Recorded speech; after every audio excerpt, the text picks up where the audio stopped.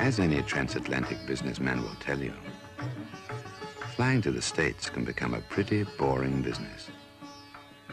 The same faces, the same predictable decor, the same airline menus, the same routine service.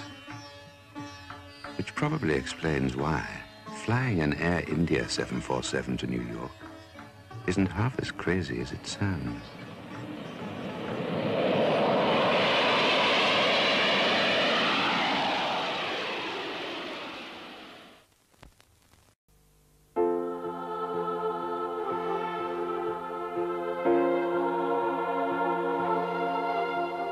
From this November, our new services to Bombay and Delhi mean Air India will be #1 for non-stops to India.